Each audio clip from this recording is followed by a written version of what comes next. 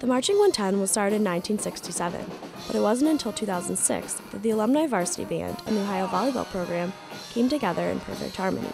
But then what happened was the following homecoming, he saw me and, well, these guys in the alumni band for homecoming came over to us and said, "Can you guys come and play for us?" And I looked at Wes and another guy and we said, "Okay."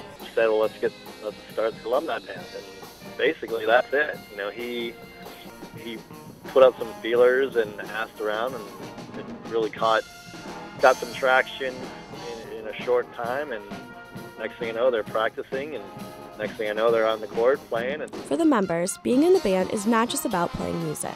I just think it's a great way to reconnect with the university and my music friends, and it's been a great experience. It's awesome to feel like you're part of the game and you're part of the university again in a real sense. And the band has a special place in the hearts of everyone involved in Ohio Volleyball, both past and present.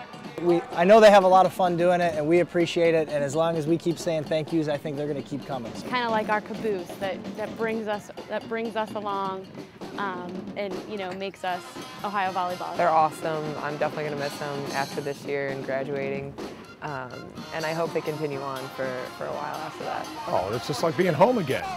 It is. It's just like when they're there, you just know it's the excitement builds and everything. Everybody feeds off of it. The fans, the girls playing. It's just the whole package. A group that puts in. I mean, they put in a lot of time. They put a lot of. That's an investment from that group, and to know that they're doing that just to support and be a part of the program, I think said a lot about not only those individuals, but just about the community of Athens itself.